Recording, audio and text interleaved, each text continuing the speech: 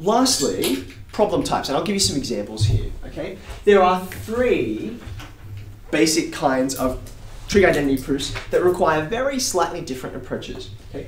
So the most straightforward one is the one you will see 90% of the time, you've seen them already. It's where you have something of this form, okay? You've got a left-hand side, you've got a right-hand side. One side is clearly the side you're supposed to go towards because it's all simplified and nice and neat. And then the other side is a mess. And you're like, oh, this is the one I should start on. You just have to choose it carefully. And then just go to the other side. So 90% of the trig identities you'll get look like this. So all you have to do is make the right choice. That's okay. But there are 2 other kinds of versions, and I'll show you what to do with them. The first one is this one. Okay? What you end up getting is something where both sides look like they've been really nicely simplified, and you're like, well, there's no obvious place to start, right? Let me give you an example. I'll do this over here. Can you write down this one with me? Some of you may actually have seen it already. It looks like this.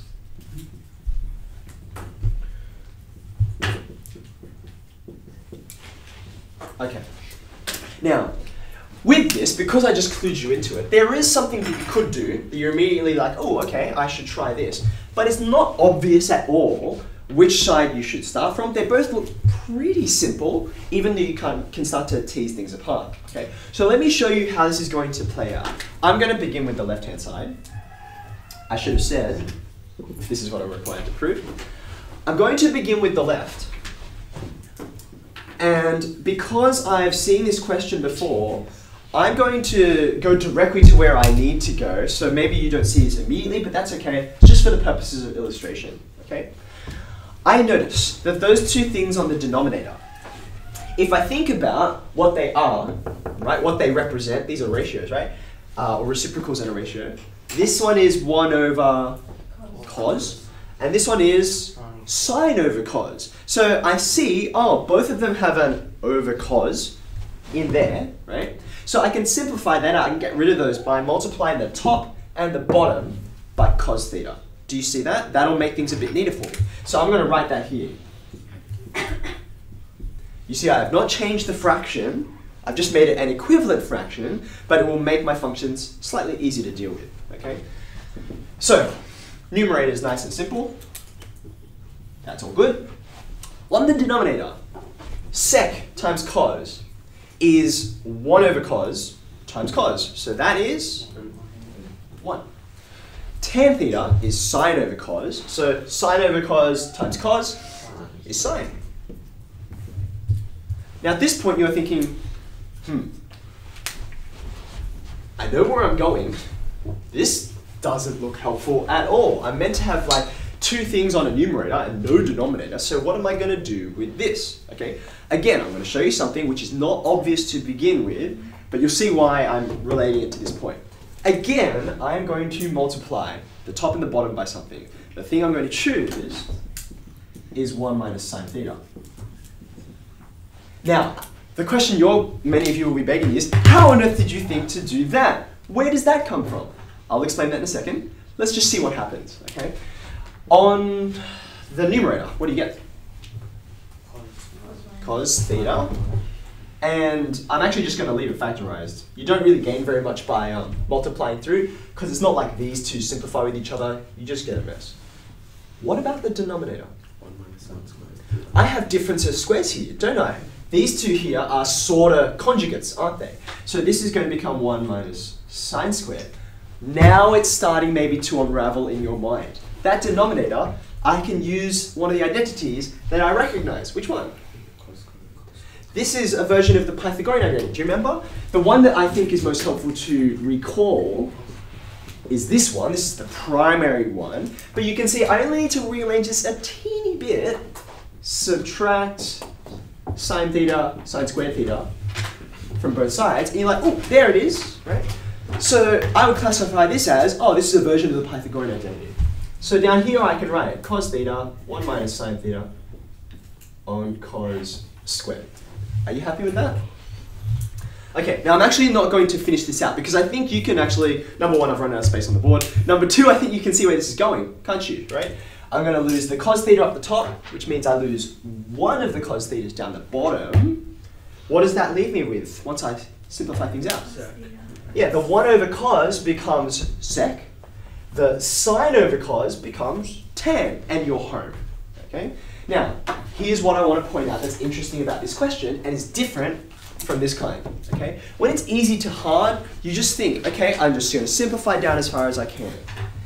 But in this case, on not one but 2 occasions, I had to make things messier before they became neater. Does that make sense? The analogy I like to draw this to is if you've ever had to clean up your desk, right? And most of us do not have very clean desks. Your room becomes a lot messier, like stuff just goes from the desk to the floor, right? It's just everywhere. So things have to get messier. You have to sort of rearrange things before you can actually say, oh, this belongs in this pile, this belongs in the cupboard, whatever. Okay? So now I want you to help me think. This one was easier. What was the clue that told me I should multiply through by this? Yeah, sure. But like we can't start fractions. Okay, so I'm trying to get rid of these fractions here. That's the first thing. Even though this, some would argue, is messier than this, that's the first clue that gave me to do that. Okay? Eric, do you have a question or a thought? Well, yeah, the multiplying by cos and cos, you don't need to do that, because if you just expanded the two, then you get, what is it, 1 over cos plus sine over cos? Yeah, you get 1 plus sine all over cos, and that's over 1, and so you flip it around. Yeah, so you'd get to this eventually, wouldn't you? You'd still end up with the same thing I did, yeah? I find that that would work. However, I will avoid like the plague because I see students making so many problems with it. I'm dealing with fractions on fractions. I want to avoid that wherever I can because students tend to mess that up. But you will get the same thing if you do it, if you execute it correctly. Okay? All right, now we have an idea of why to do this. What about this one? This is much less obvious. What clues in the question tell you this is where I've got to head? I can think of at least 2. You're trying to get to a point where you can use your identity. Okay, number 1, you think at this point here, when this is what I've got written, my regular strategies have failed me, right? I've gotten down to sines and cosines, I've simplified out whatever I can, and then I'm like, it's as simple as it gets, right? So I've got to search for some other identities that I can use, okay? That's good, but it's not the most helpful because as we progress, you're going to learn more and more and more of these, and you're going to be like, which one am I supposed to use? There is something that's a little more obvious that tells you, I've got to multiply by something like this. Any suggestions? Yeah, Jake, what do you think? Well, you don't want a denominator, so you try and look for what makes 1. Very good. So what Jake has done is he's been looking at what he finishes with. And there's no denominator here, full stop. Okay? So this denominator that is here right now, it's got to go in some way, some shape, some form. Okay? So therefore, in order to get rid of it, I've got to multiply this guy by something in order to manipulate it. And I can see, oh, there's a cos theta on the top. Maybe that's going to do some cancelling for me on the bottom. And that's what leads me to think I should use the Pythagorean identity here. Okay? This happens frequently. You're going to introduce, you're going to have to recognize the Pythagorean identity sort of hiding there, sort of stealthily, sort of underneath the covers. And you've got to multiply something by something to bring it out. Okay? The first thing I'll point out is, actually this question is not as hard as it looks. Once you see the solution, you'll be like, oh, okay, I can manage that. But then again, you only see how easy something is after you have the answer, not before. So it's no use to you right now that actually there is an easy solution to it if you can't see it. So when you've got something of this form, and I'm not even going to solve it for you, I'm just going to give you the main strategy. It's not obvious which place to start. And no matter which side you start on, you're going to do what we did before. You're going to start simplifying, right? Bless you. And you're not going to get to the other side because this is not simple, right? So therefore, what are you going to do? Here's my suggestion. I need a bit of space. If both sides are hard, just start with either side. It doesn't matter, right? You're going to have to be able to do some simplifying in either case. So just underneath your dot point there for hard to hard, I would say step 1 is start on either side. Okay, if they're both hard, doesn't matter. You can do something. You can recognize some identities. You can expand something. Start on either side.